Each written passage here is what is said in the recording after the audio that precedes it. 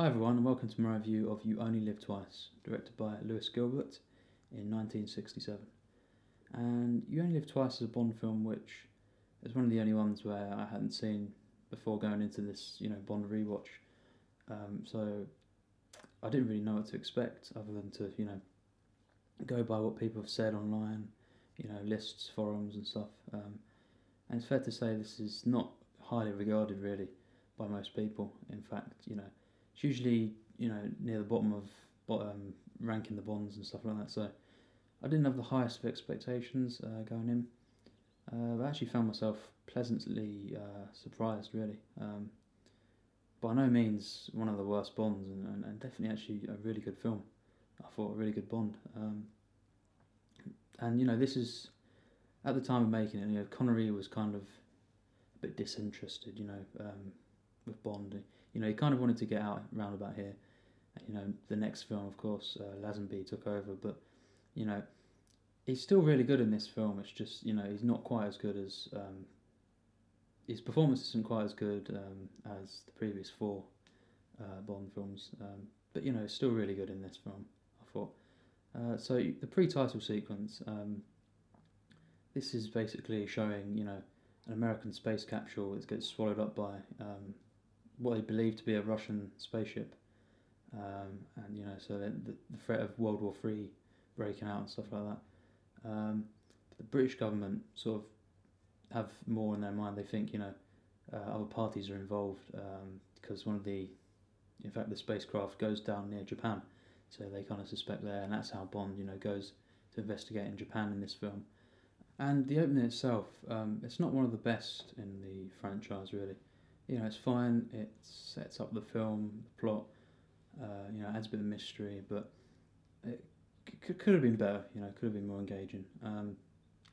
The title sequence itself, I really liked the song sung by Nancy Sinatra. Really liked. I prefer the instrumental use of it throughout the film, the score. But I really liked the song and the way the titles were put together. I thought were really good. And the first act I was really enjoying. I was surprised how much so and how good this film was. To begin with, because going in I didn't have, as I say, the highest of expectations. It just had really good action. In fact, some of the best action in the franchise actually comes from the first act of this film. Got the helicopter chasing them in the car and stuff like that. And the characters in this film, I thought were really good overall. We introduced to some of them early on, such as Tiger Tanaka, who's played by Tetsuro Tanba. He's probably my favourite one. He's throughout most of the film. He's just got a strong presence throughout, and warm and funny. Good chemistry with Connery. And the Bond girl, Akiko Wakabayashi, who plays Aki, the Bond girl, I really liked actually. Not one of the best, but still no, I liked her. And then there's also a character called Mr. Osata. He was quite funny as well. I liked him. And I just really, enjoyed the first act very much. And this, the middle parts, the second act, we see the ninja training school, which is some of my favourite moments. Just really funny and just, thoroughly engaging. However, it does lead to one of the, the gags, the famous gags, where Bond is kind of, he's given a disguise to make him look like Japanese, and it's poor taste really. I didn't think that was necessary. It did not look any different really, apart from the colour of his hair and that. It's just kind of stupid.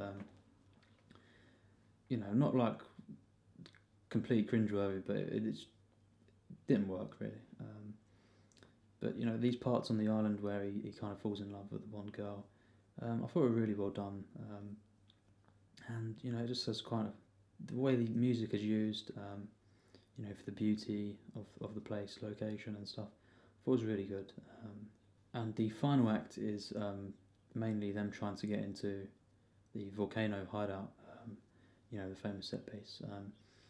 I thought this was probably the weakest act overall, purely because some some of these scenes are a little bit slow, and the action towards the end was slightly repetitive. You know, the action overall in this film I really liked. You know, the helicopter scene, you know, where Bond's taking down the other helicopters. Brilliant. And the use of music there, the Bond theme was really good. But this final act, it suffered from a couple of repetitive scenes of action. You know, not quite as good as the rest of the action in the film. And generally, I find this with a lot of the Bond films. At the final act, when they actually get into the hideout of the villain, it's usually sometimes the weakest part. It wasn't like completely crap, you know, in this one. And it was probably better than the Dr. No one, which I've talked about before. But still, you know, the weakest part of the film.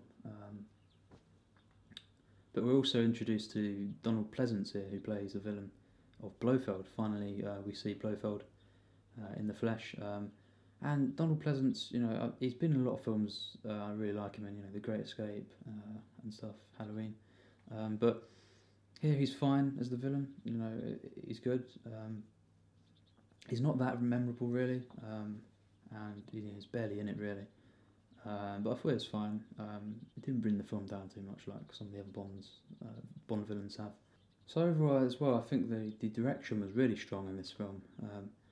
Lewis Gilbert seemed to have a great sense of control over the film, and you know, he balanced. There was a great balance of plot and action and humour as well. A great script as well.